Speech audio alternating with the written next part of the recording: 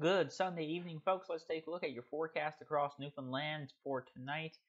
St. John's, we are looking at clear breaks and an overnight low of 0. Gander tonight, -2 with decreasing clouds.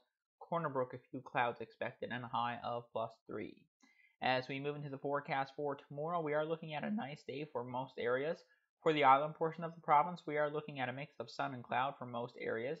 There's a chance of a morning shower in St. John's, and there is a chance of showers for much of the day in St. Anthony. Daytime highs anywhere from 6 to 11 degrees.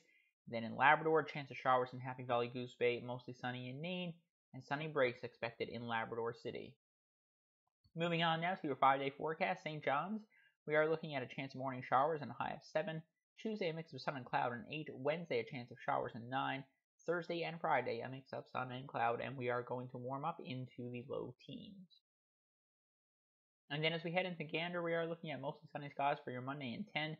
Tuesday and Wednesday, a mix of sun and clouds. Sunny breaks expected on Thursday, fairly overcast on your Friday. And then finally for Corner Brook, we are looking at a mix of sun and cloud for your Monday, a chance of showers on Tuesday, and then sunny breaks Wednesday, Thursday, and for your Friday as well. That's a look at your forecast now. As always, you can check out newfoundlandnews.ca for more. We were getting married in the most beautiful rural setting. My mom got sick and couldn't be with us for our big day. I was heartbroken. Thankfully, we discovered Xplornet. They responded right away and connected us to high-speed internet.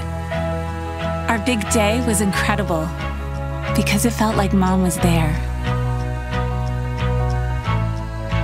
Xplornet. Connect to what matters.